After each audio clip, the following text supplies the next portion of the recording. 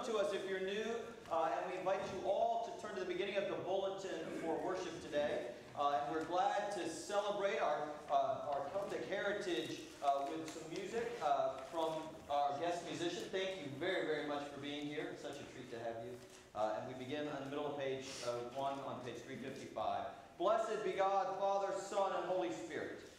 Blessed be His kingdom, now and forever. Amen. Almighty God, to you all hearts are open, all desires known, and from you no secrets are hid. Cleanse the thoughts of our hearts by the inspiration of your Holy Spirit.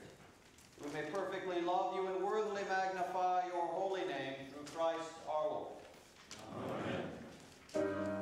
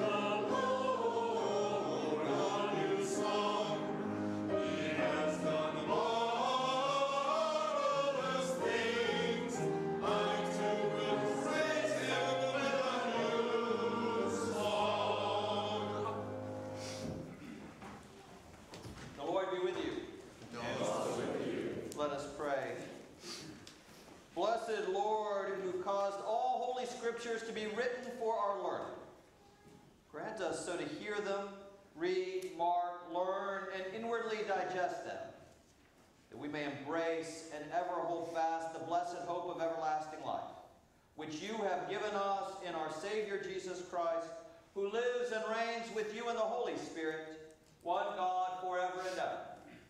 Amen.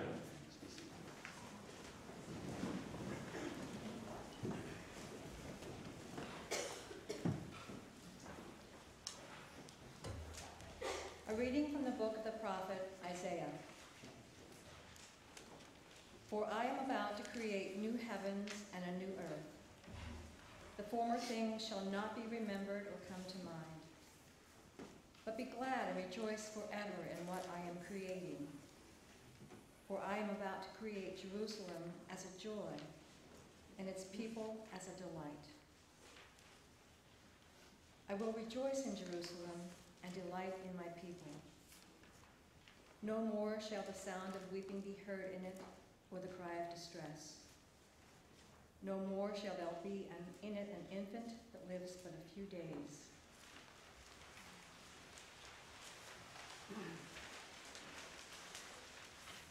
Or an old person who does not live out a lifetime. For one who dies at 100 years will be considered a youth, and one who falls short of 100 will be considered accursed. They shall build houses and inhabit them. They shall plant vineyards and eat their fruit.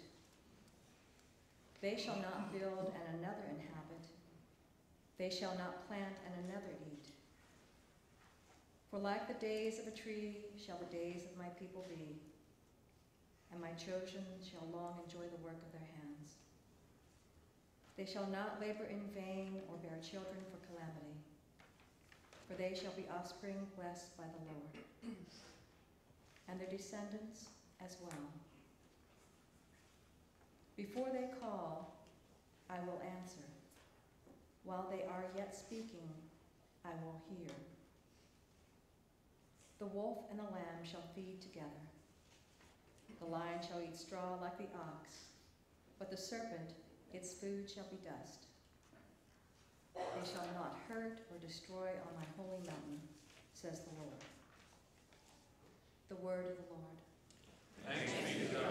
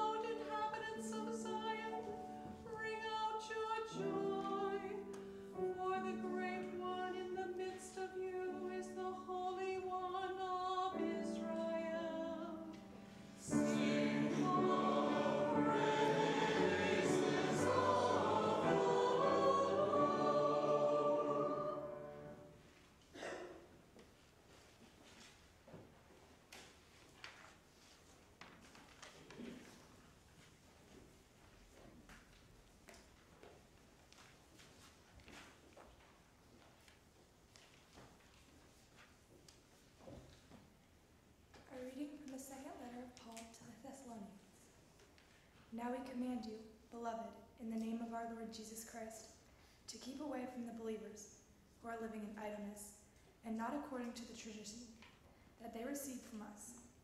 For you yourselves know how you ought to imitate us. We were not idle when we were with you, and we did not eat anyone's bread without paying for it. But with toil and labor we worked night and day, so that we might not burden any of you. This was not because we do not have that right, but in order to give you an example to imitate.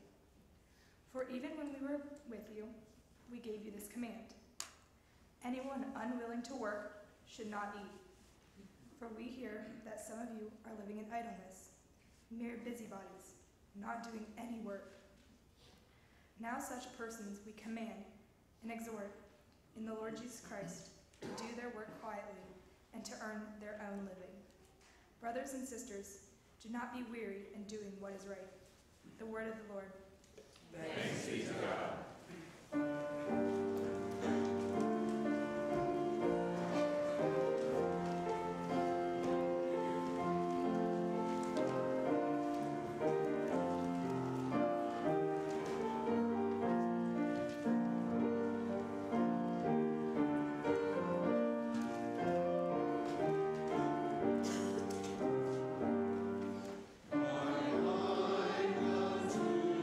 Myself today.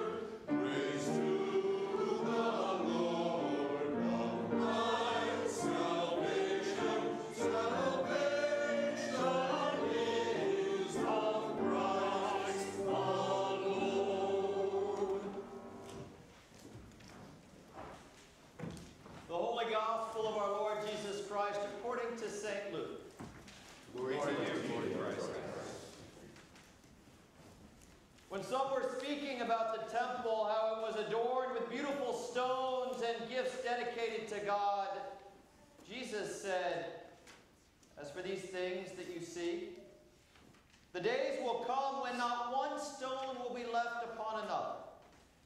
All will be thrown down."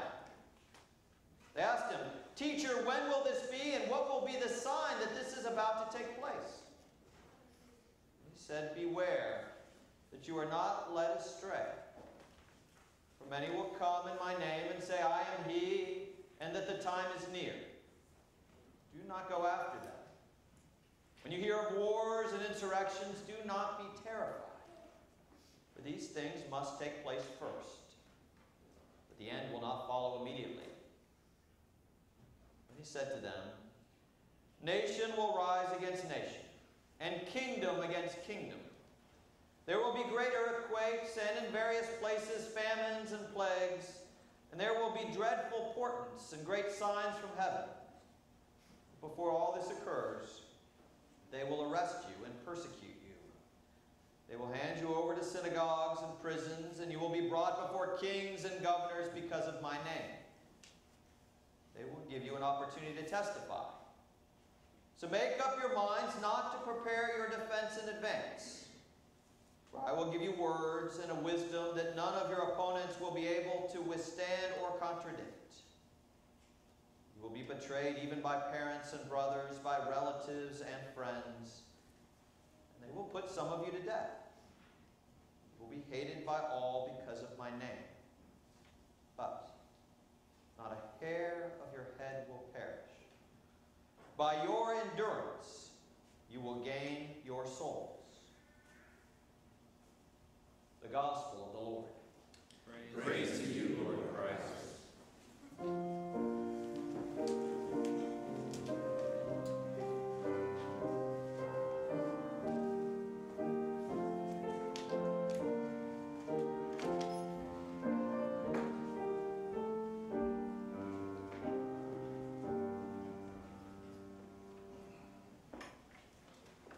In the name of the living God, who is Creator, Christ, and Holy Spirit. Amen.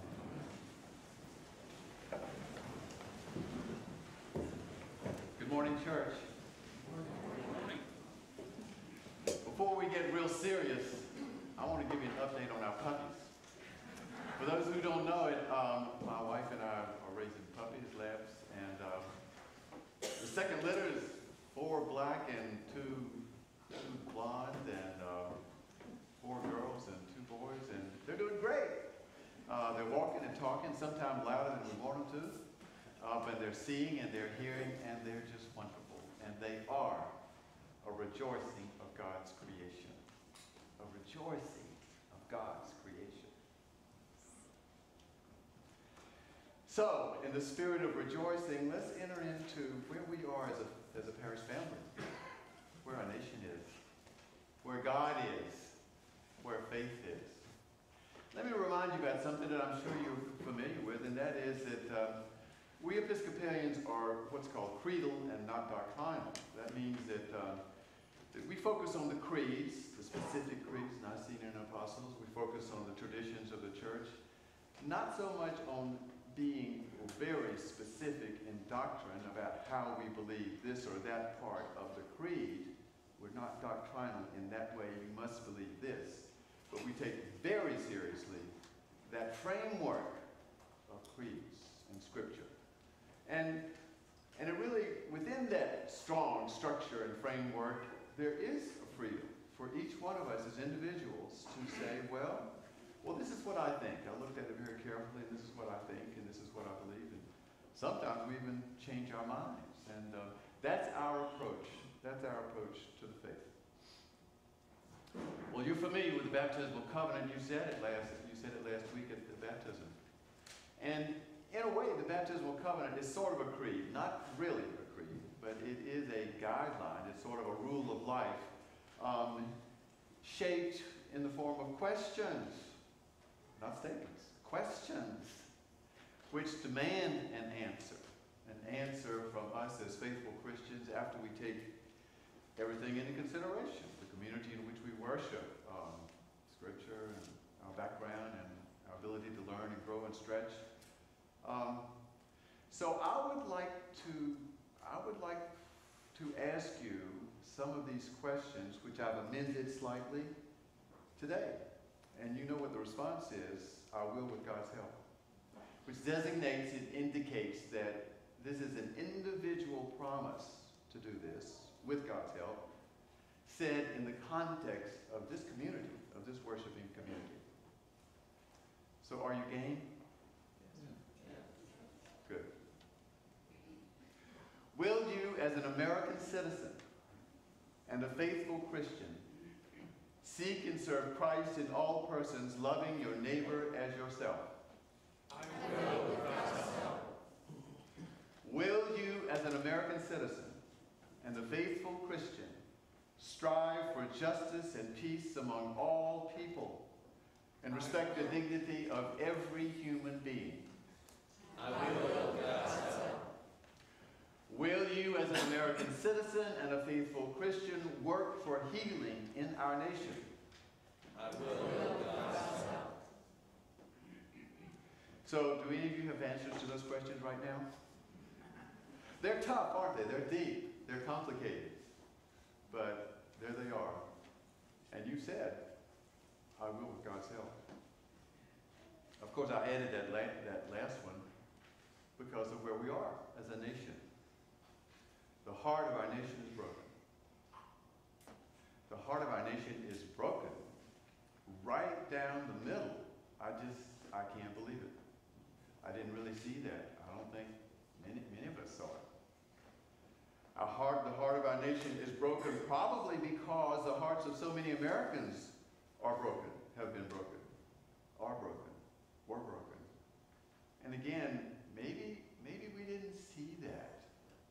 Maybe we've turned a blind eye to the brokenness that does exist in our community. And for some of us, our hearts are broken because our dreams of America were shattered on Election Day. For some of us, our hearts are broken because we feel left behind and forgotten by our country. For some of us, our hearts are broken because as hard as we try, we cannot put food on the table. We cannot make a living. We cannot provide for our families. For some of us, our hearts are broken because our retirement funds are being depleted and we don't know what's going to happen after the money's gone. For some of us, our hearts are broken because we feel rejected by the nation we love. For some of us, our hearts are broken because we cannot find safety and security in this nation. Lots of different reasons for lots of different people. But it does point out, I think, that a lot of people are living in fear and brokenness. Right now, it's probably reached ahead right now. We know that our nation's not going to fail or anything like that. But there is a brokenness deep in the heart of us American citizens and faithful Christians. Well, here's the good news. Hearts broken apart, hearts that are shattered, can lead to death or depression, right? Heart attack. But hearts broken open, not shattered, broken open, actually provide more room for God to move in. And even for the people who care for us to move into that space.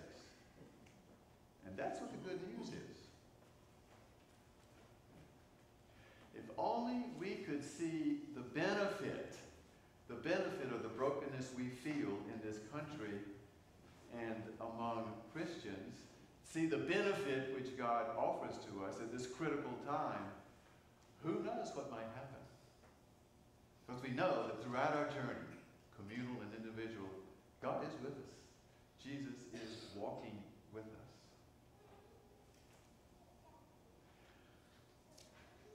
About 15 years ago, I went on a sabbatical for the specific purpose to get more in contact with God's creation and with the people who were in a specific part of God's creation, people who resided in that part. And so what I did is I spent 2 weeks in the city, in an urban, New York City, and then I reflected on 2 weeks. I spent 2 weeks in a desert on the Navajo reservation in the Four Corners area, and came back and reflected on that. I spent 2 weeks on a river, the Potomac, and others, learning about kayaking and getting into that, and reflected on that. And then I spent 2 weeks on a mountain. My son was a worker and a mountain climber in Peru. And I went down to Peru and went to Machu Picchu, a very sacred place.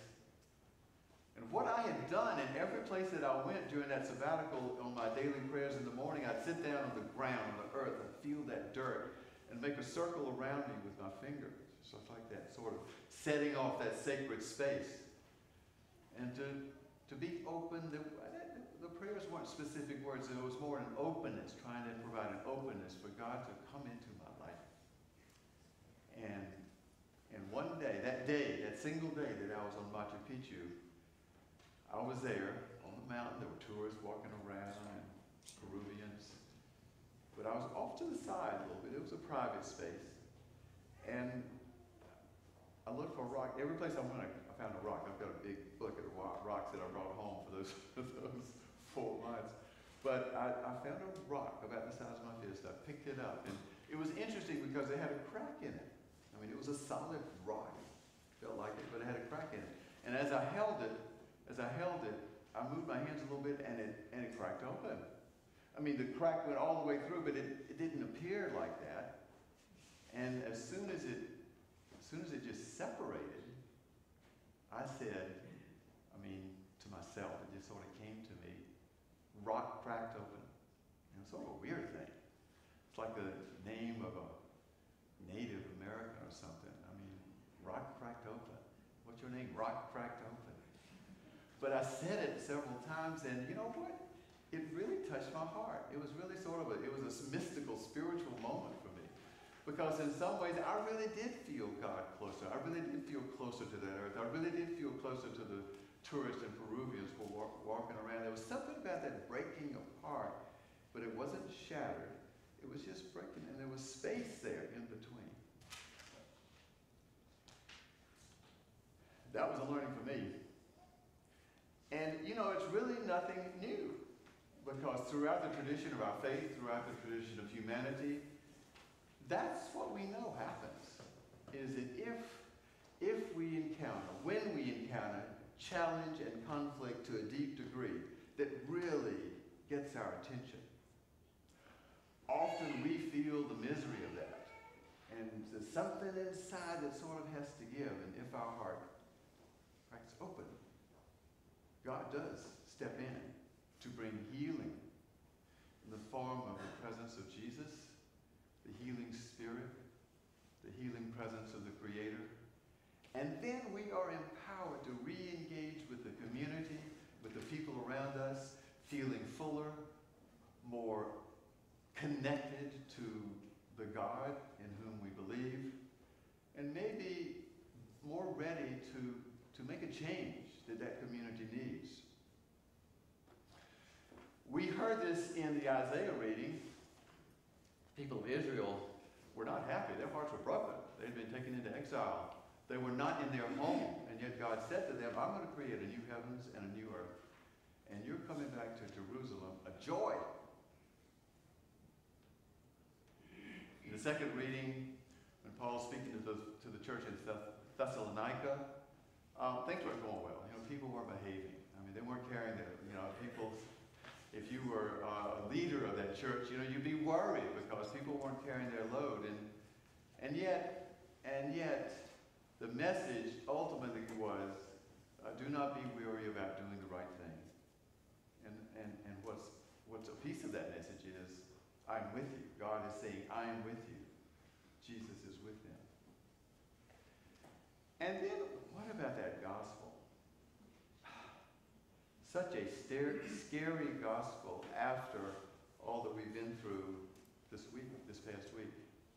Nation against nation. father against son, put to death. Hard language. I mean, for those early believers in Jesus Christ to hear that message in those early formations of a community that would come to be church, you know their hearts were broken. Wait a minute, I'm not up for that kind of conflict. Don't tell me that, God. And yet, the message was, through your perseverance, your souls will be healed. Today we are remembering, has been said, a heritage of our faith, that is the Celtic Church, which was basically the 6th and 7th centuries in Britain. And in these strong hymns we sing, these long and strong hymns we sing. I know it was a long hymn, but I love it. Don't you love it?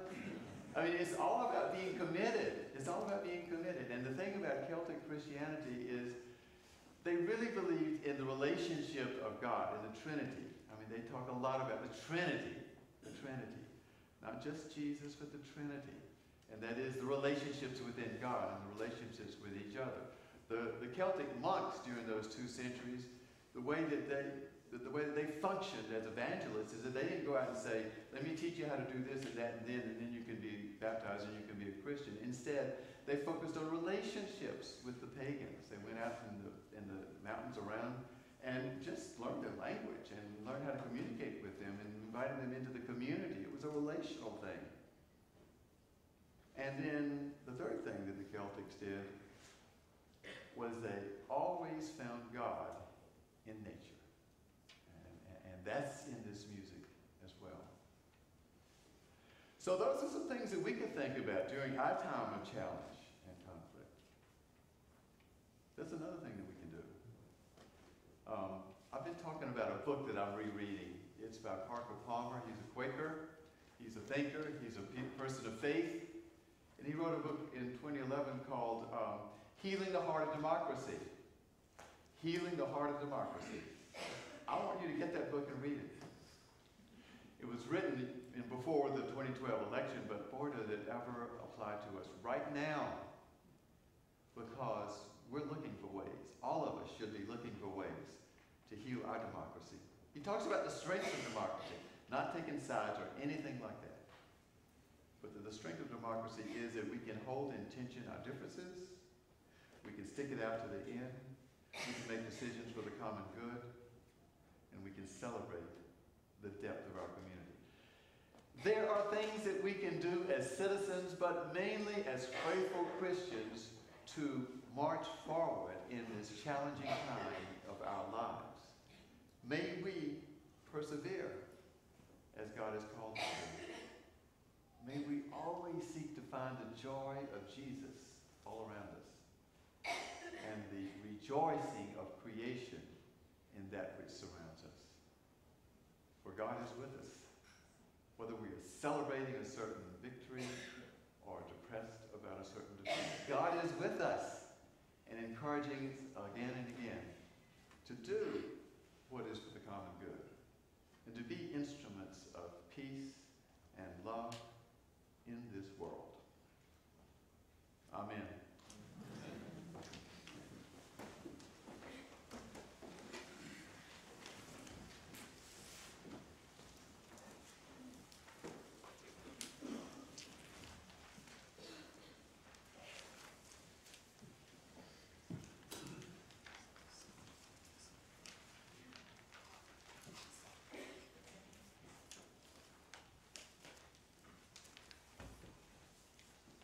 I invite you to please stand and face the cross and join me in proclaiming your faith in the words of the Nicene Creed.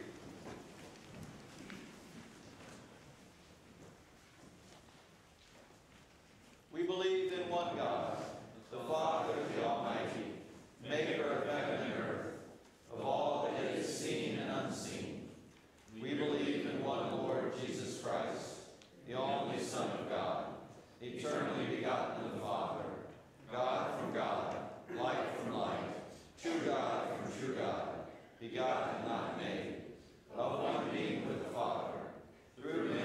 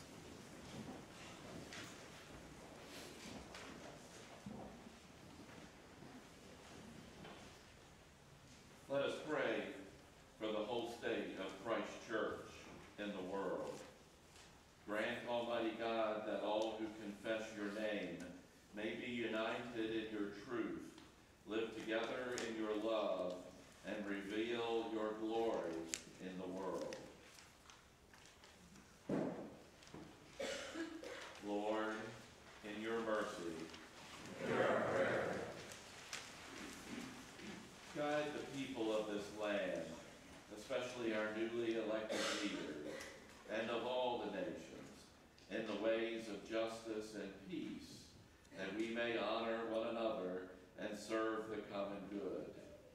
We pray especially for Mark, Warren, Madeline Blodgett, Helen Emery, Todd James, Tom Spector, and their families, and all deployed in harm's way. We also give thanks for all veterans who have served with fidelity and courage to protect this nation, our freedoms, values, and way of life. Lord, in your mercy, give us all a reverence for the earth as your own creation, that we may use its resources rightly in the service of others and to your honor and glory. Lord, in your mercy, bless all whose lives are closely linked with ours, and grant that we may serve Christ in them and love one another as he loves us. We pray for Michael, our presiding bishop, Shannon, Susan, and Ted, our diocesan bishops, Ben, our rector, Randolph and Lynn, our associates, Jeff and Selden, our seminarians. Lord, in your mercy,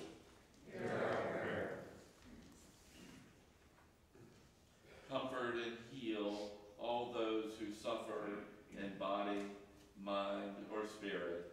Give them courage and hope in their troubles, and bring them the joy of your salvation. Those for whom our prayers have been asked include Larry, Jody, Lynn, Paul, Lindsay, Mary, Janet, Kevin, Francis, Dudley, Iris, Marissa, and Anne. Lord, in your mercy, hear our prayer. We commend to your mercy all those who have died, that your will for them may be fulfilled. And we pray that we may share with all your saints in your eternal kingdom. Lord, in your mercy, hear our prayer.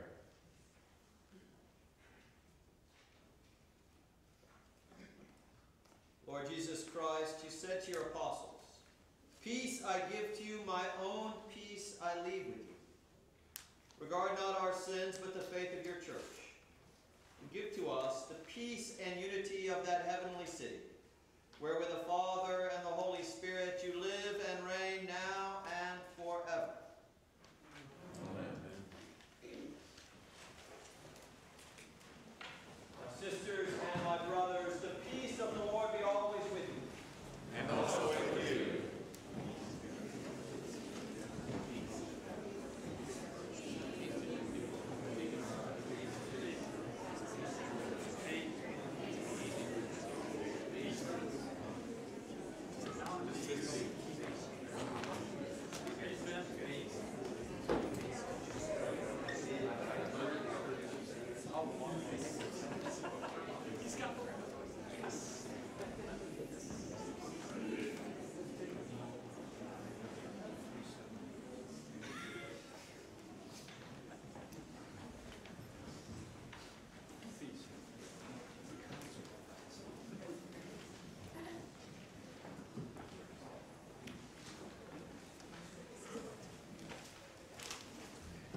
Please be seated.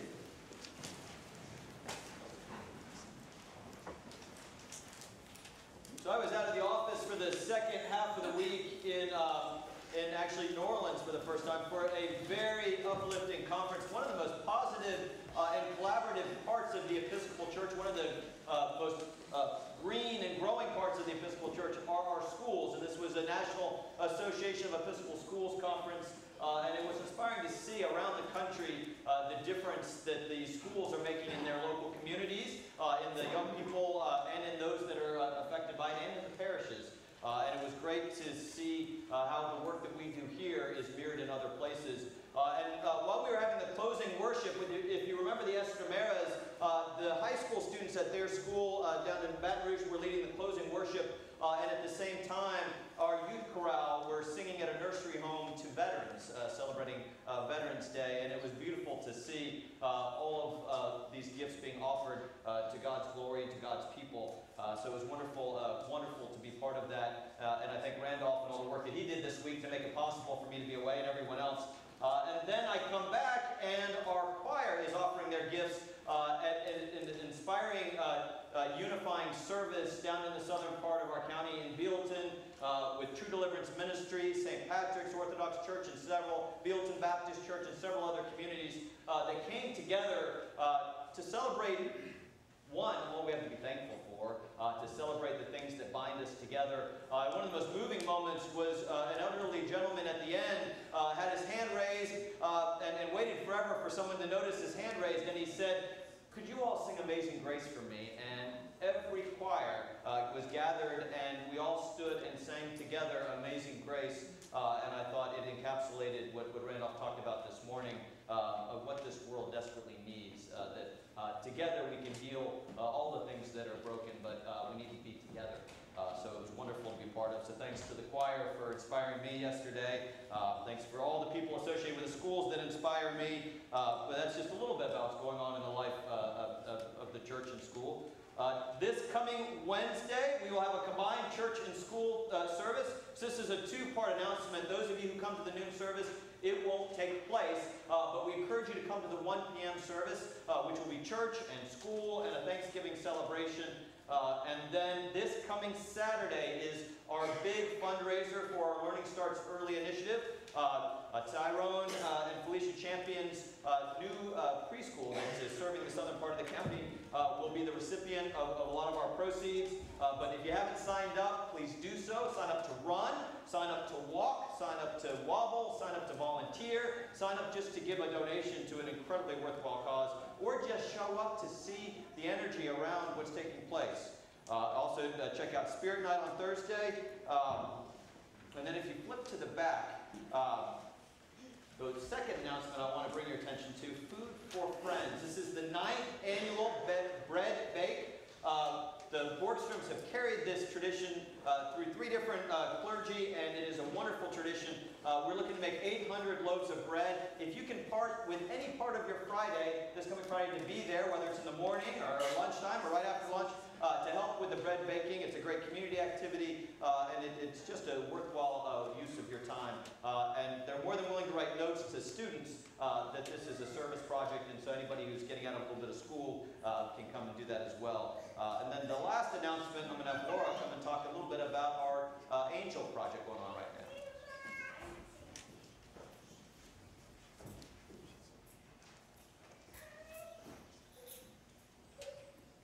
Hi. Sorry, I have a little shadow today. We were sick this week, and he seems we're in that "want to be with mommy" phase. So we are doing something. Well, first, actually, I should say I have one sort of housekeeping announcement, which is that Caitlin, who has been in our nursery, those of you with young children know her, is a young 20-something and decided to reclaim her Sunday mornings for a little while, which we can respect. But happily, we found somebody to take her place. Elizabeth Durst will be starting on November 27. She's phenomenal. She was a nanny to 2 different families, and one of them had twins, so she's great at juggling kids, and she also has her own small children and is connected to the school through family and friends. So love St. James already, and I think she'll be a great fit. So Kathy is staying, and we have a new face, so you will be able to meet her on the 27th. So we are doing something a little bit different for our Christmas giving program. I know that in the past we've done the shoe boxes, but we were all very inspired by Madison's 5th grade service project, which was really directed towards children who often were going into foster care. I mean, these are kids who are kind of ripped from their families, and it's a very traumatic experience for them. And Madison's project started that idea of taking our time and our effort in really working to make this group of children's lives better at a time when they just need it. So instead of the shoe boxes that we send abroad, this year we are doing an angel tree. And the way this works, it's not, some of you might have done it where it's kind of geared around families. This is a little bit different. These children are not obviously with their families. Every once in a while you get siblings together, but quite frequently even siblings are split up and you end up totally isolated. But in the parish hall there is a beautiful angel that was designed by and created by Bonnie, for which we're incredibly grateful because nobody would want to see my angel attempt. There are a bunch of tags on it. And on the tag is the child's name, and then their age, and then a list of presents that they have asked for. And all that we ask is that you take one of the tags. At the very bottom, there's actually a number for the tag. This one is 1653.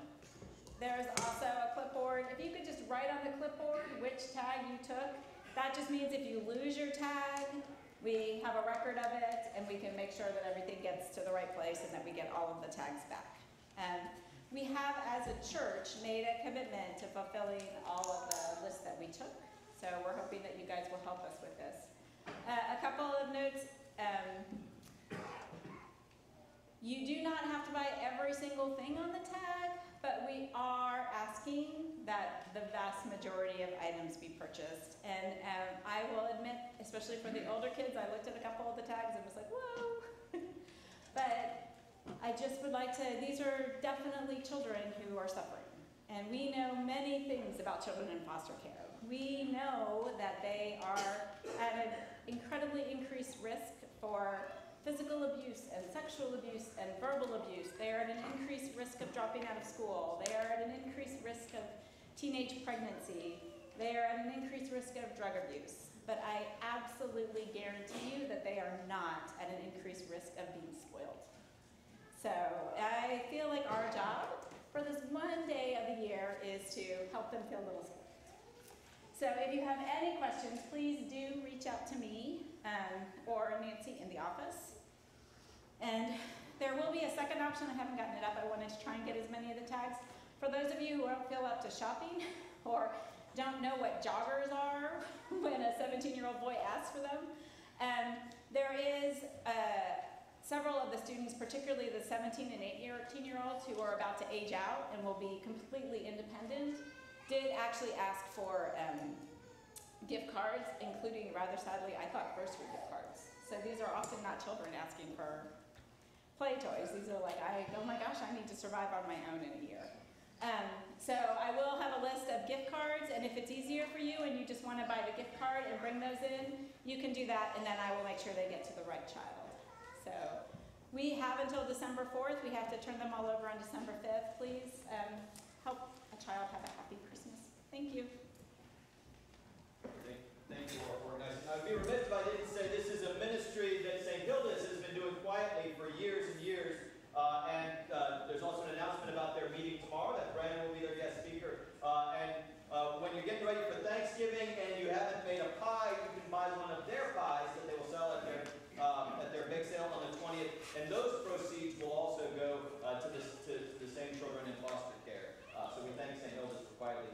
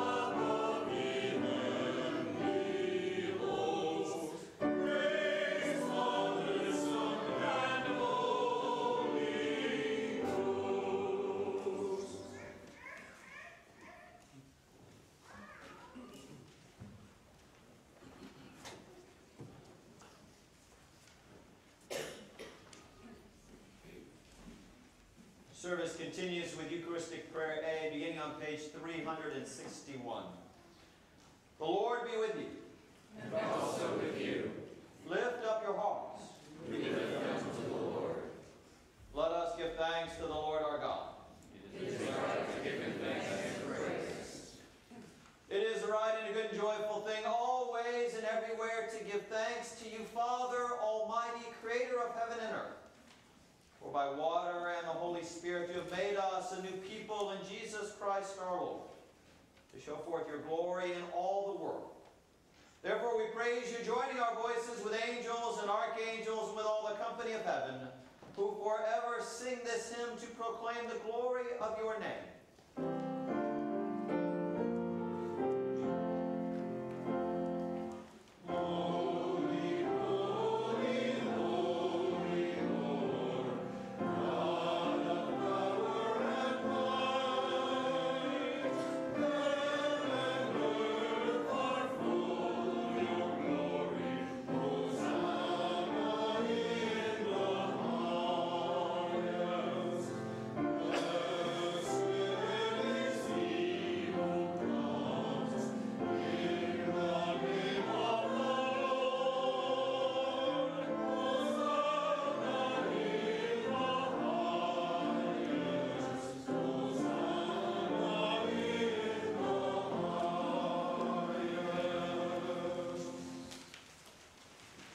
Holy and gracious Father, in your infinite love you made us for yourself. When we had fallen into sin and become subject to evil and death, you in your mercy sent Jesus Christ, your only and eternal Son, to share our human nature, to live and die as one of us, to reconcile us to you, the God and Father of all. He stretched out his arms upon the cross and offered himself in obedience to your will, a perfect sacrifice for the whole world. On the night he was handed over to suffering and death, our Lord Jesus Christ took bread. When he gave thanks to you, he broke it and gave it to his disciples and said, "Take, eat. This is my body which is given for you. Do this for the remembrance of me." And after supper he took the cup of wine. When he given thanks, he gave it to them and said, "Drink this, all of you. This is my blood of the new covenant, which is shed for you and for many, for the forgiveness of sins. Whenever you drink it, do this for the remembrance of me." Therefore we proclaim the mystery of faith. Christ has died. Christ is risen. Christ will come again. We celebrate the memorial of our redemption, O Father, in this sacrifice of praise and thanksgiving. Recalling his death, resurrection, and ascension, we offer you these gifts. Sanctify them by your Holy Spirit, to be for your people the body and blood of your Son, the holy food and drink of new and unending life in him. Sanctify us also, that we may faithfully receive this holy sacrament and serve you in unity, constancy, and peace. And at the last day, bring us with all your saints into the joy of your eternal kingdom. All this we ask through your Son, Jesus Christ. By him and with him and in him, in the unity of the Holy Spirit, all honor and glory is yours, Almighty Father, now and forever. Amen.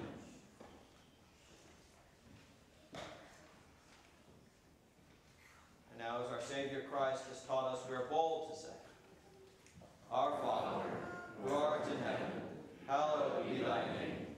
Thy kingdom come, thy will be done, on earth as it is in heaven.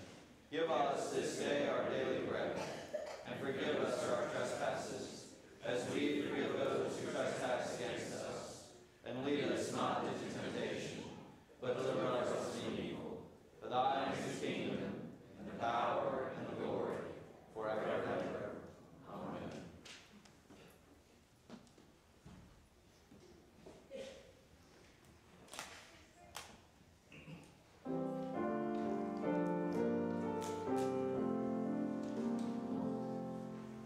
When we eat this bread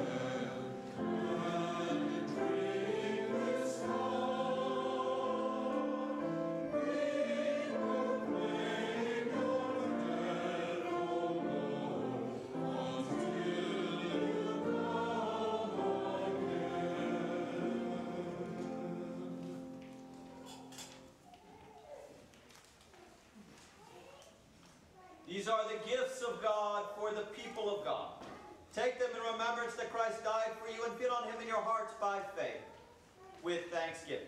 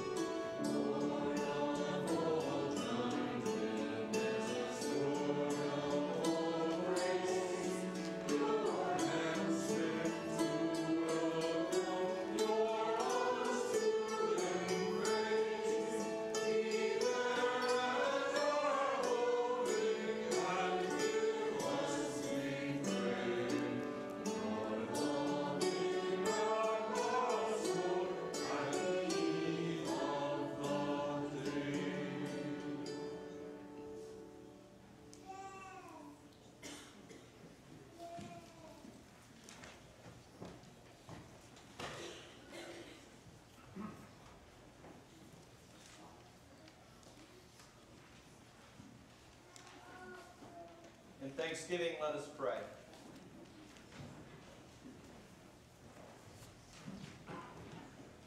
Eternal God, Heavenly Father, you have graciously accepted us as living members of your Son, our Savior, Jesus Christ.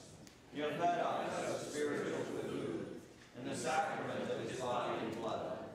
Send us now into the world of peace, and grant us strength and courage to love and serve you with gladness and singleness of heart. Through Christ our Lord. Amen. As you have been fed at this table, go to feed the hungry. As you have been set free, go to set free the imprisoned. As you have received, give. As you have heard, proclaim.